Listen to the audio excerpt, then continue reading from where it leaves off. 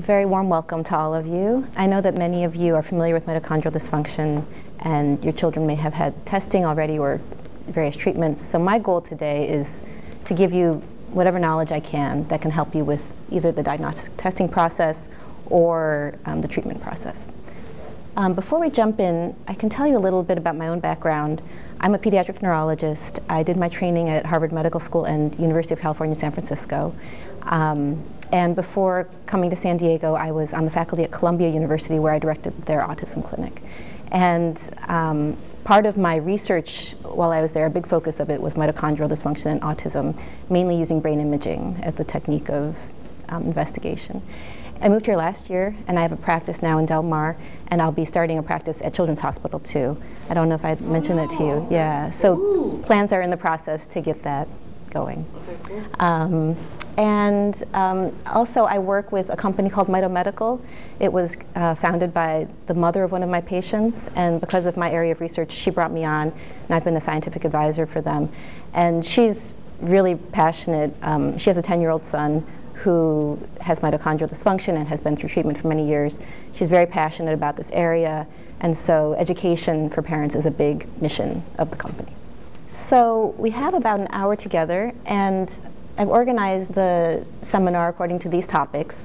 The first we'll look at what causes autism, then what is mitochondrial dysfunction and how does it relate to autism, how is mitochondrial dysfunction diagnosed, how is it treated, and what changes are possible with treatment. I start with what causes autism. Now, this is obviously a very important question, and a very high proportion of the research being done now in autism is aimed at answering this question. And there are a lot of different factors that can lead to autism. I think a useful way to categorize them is as genetic factors and as environmental or external factors. And so far, over 100 different genes have been identified that either alone or in combination with other genetic and environmental factors can lead to autism. And now more and more research is also looking at external factors like infection, toxins, and other types of environmental exposure, especially in fetal life or early childhood, and how these might be causative factors for autism. Now, even though we know an enormous amount about the different genetic and environmental factors that can contribute to autism, the fact is that for any individual child, we usually don't have a definitive answer. And it's actually very important to continue thinking about the causes, even if the child's initial diagnosis was many, many years ago, to keep thinking about and talking about it, because we're learning more and more about what those causes might be. And the area of research looking at mitochondrial dysfunction is, in my view, one of the most important for both clinicians and parents to understand.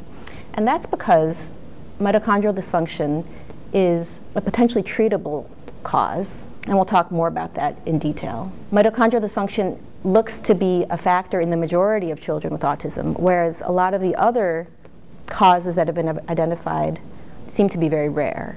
And finally, mitochondrial dysfunction may be a final common pathway. Now, what does that mean?